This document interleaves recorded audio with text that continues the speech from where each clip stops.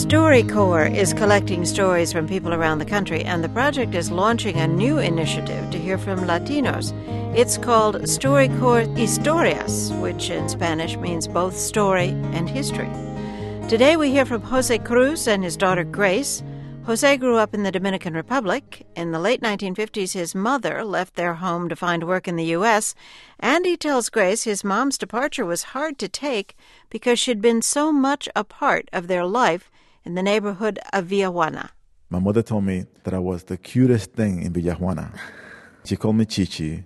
She said, Chichi, tú eres lo más lindo de Villajuana. And she would give me a big kiss. And I would go to school with this big stamp of red lipstick on my forehead.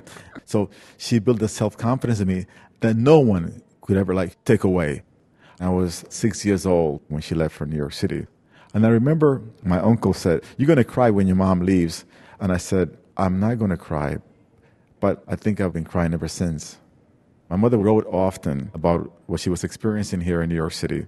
And as a child, I used to look at those postcards my mother would send. Mm-hmm. I always imagined that I would live in those postcards. So when I heard that I was coming to New York, I was in 7th grade, and I thought I was going to be living in the Empire State Building. But we lived in West Harlem. And instead of living in the Empire State Building, we lived in a basement with the front windows looked into a space where people put their garbage. But at the same time, I finally was living with my mother, and I felt so good.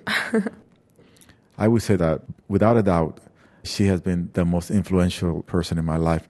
Based on that, are there any words of wisdom you'd like to pass along? Well, I would just say something that my mother told me once. She said, Chichi, I don't want you to be the smartest kid. Just do your best, and I will always be proud of you, and I will always love you.